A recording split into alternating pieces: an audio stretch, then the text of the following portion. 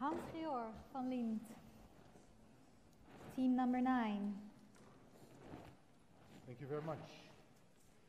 And now for something completely different. Where's the button? There it is. My team is not complete. Guido van Leersum is in the audience.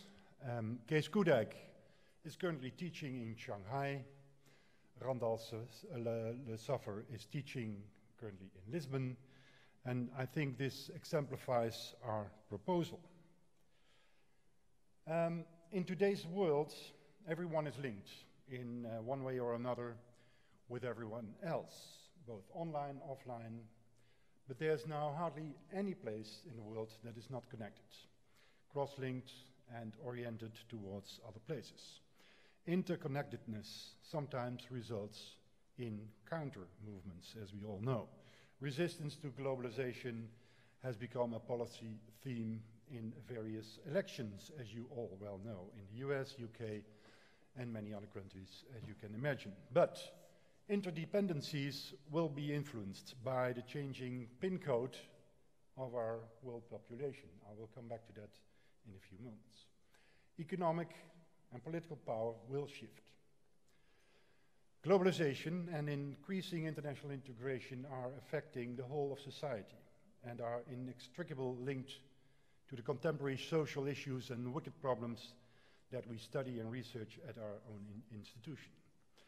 This contribution is about how we could reinforce our ties with the world, and we believe it is time to strengthen our international outlook and add a new dimension to our existing models, a new dimension of international collaboration. Understanding society is understanding the world. Understanding society is understanding the world. The increased connectivity and the resulting complexity of the world leads to new areas of research. As you all know, it requires new methodology and multidisciplinary approaches of teaching and research. But that will do not the trick. We need to become more firmly rooted in other parts of the world. We need to engage in strong and true partnerships. Looking ahead, beyond our region, an enormous growth in population takes place in Asia, Africa, South America. I refer to the PIN code. 1114 it is currently.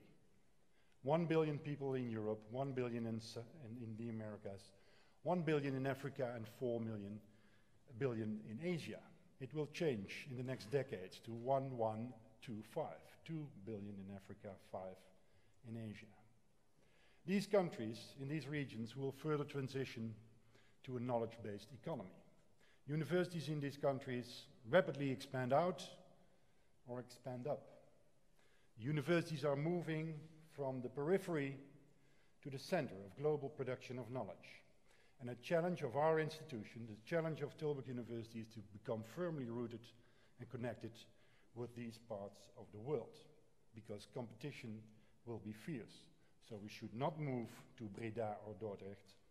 No, we suggest to start world colleges with partner institutions in Shanghai, Accra, Bogota, and in Tilburg. Our Tilburg research and education activities will be complemented, and I stress complemented by colleges abroad, adding new perspectives. We will team up with universities with a similar profile and with an ambitious agenda to collaborate. And of course, the nature of engagement will differ per location and also differ per time. But always with the fundamental principle that there is added value for all participants. Added value for all participants. Jointly, we will set up and execute programs in research and education, and I summed up several examples. For instance, a foundation year to prepare students to enroll in our international bachelor programs here in Tilburg, extended master program semesters to provide students a possibility to learn, live, and interact with international students to be effective and more proficient in different cultural settings. Short executive programs, and so forth and so forth. Also on the research side, there are many possibilities. Imagine the external funding possibilities with these world colleges, joint PhD programs, etc., etc. So our proposal for the next 1, 2, 3. I have 1 minute. Watch the clock, please. I have 1 minute for every slide. So our world colleges will develop in partnership, like I stressed before, with similar local universities with research ambitions. Think beyond the current mode of collaboration. And there are many examples in the world, many examples where very prestigious institutions in Europe and in the US team up with institutions, the same sort of institutions in South Africa, in Africa and Asia, to provide teaching and research in these countries and turn them into centers of excellence and to become it as a full member of our community.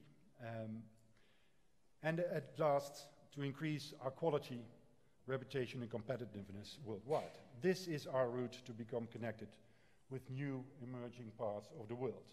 Understanding society means understanding the world, connect to the world with a new model of collaboration. Thank you very much.